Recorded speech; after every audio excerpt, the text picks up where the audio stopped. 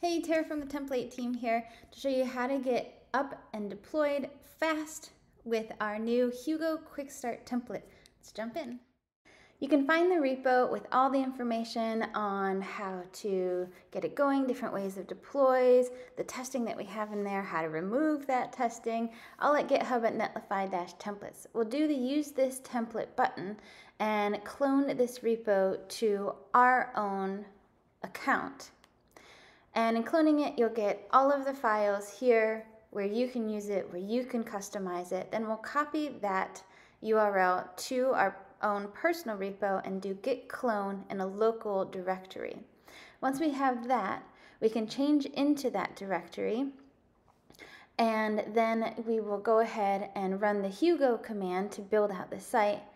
And then we can do Hugo server-d to serve it up locally.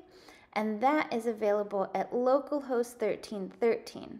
But there's another way to also do it on Netlify's CLI. If you have that installed, you just do Netlify dev, like so. And it's basically the same functionality. We'll do Hugo server with a watch, but you're able to also check things like Netlify functions and do a little bit more inside of that dev environment. So let's go ahead and take a look at the code and see how this updates. So public is something that is made from this theme layouts and index.html. So when we update this, this is what the Hugo server looks at when it hot reloads. So we go ahead and add some new text, and you can see it immediately updates on both of those servers, the one with the Netlify dev or running just the Hugo server. So as we add new information and we hit save on the file, it will automatically update. So now let's take a look at how to deploy that. So if we use Netlify deploy from the Netlify CLI, it will immediately create a new Netlify project.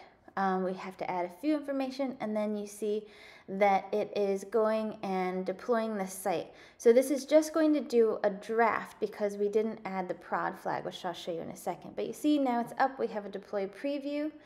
Now if we want to make sure that we have that in production, we do deploy -- prod.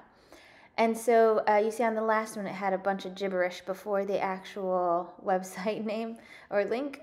That is so no one else can find it, so you can just share that with other people. But now we have the real link. Now it's down at our live site. That's a little easier to find, a bit easier URL, hugo-demo-site.netlify.app. And we can see all our build logs on this dashboard. We found that with netl open, NTL open. So now we can clear that and get it a different way by running netl sites /create template and finding the template in this list.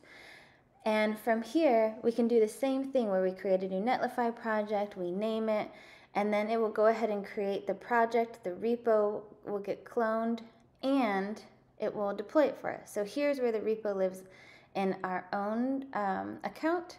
And then you can also go back to that dashboard where you can see the deploys are there and all the information for your Netlify dashboard.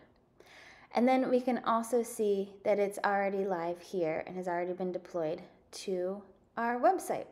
And with that, you have multiple ways to get your app created, deployed, everything you need to get what you need out there with your new Hugo app. Happy coding!